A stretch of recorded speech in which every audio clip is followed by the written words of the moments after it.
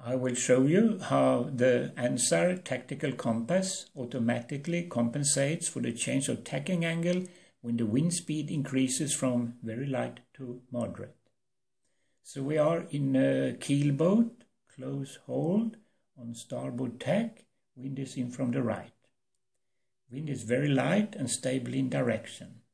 Now we're hit by a gust and the boat will sail closer, some 8 degrees to the wind. Here, getting so. We will get this indication. It looks like we have a very considerable lift of 8 degrees. But at the same time the boat heels. So here we are, we're heeling the boat. And the yellow marker moves sideways. And we have now again the same as indication before the gust. The indication is compensated.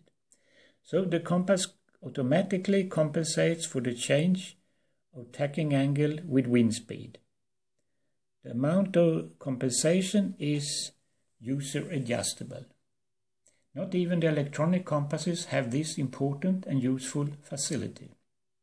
If you want to compensate mentally with other compasses, you must deduct the compensation of one tack and add it on the other.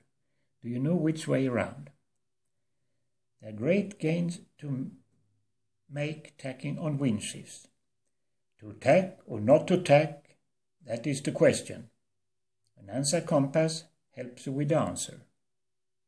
Thank you for watching.